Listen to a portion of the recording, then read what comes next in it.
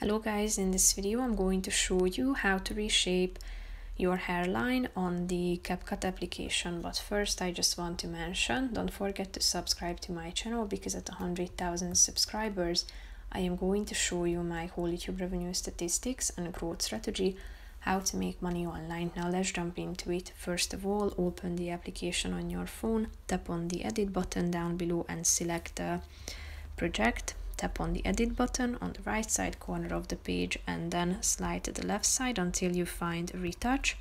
Tap on face and select the reshape option in the middle of the page and then select the face subcategory and tap on hairline. Here you can zoom into your hairline to see that targeted area more precisely, and then you can make the adjustments by using the slide at the bottom of the page. Here you can see how it changes. So when you're done with the adjustments, click on the check mark icon down below to save your changes. That's pretty much it for this video, guys. See you in the next one. Bye bye.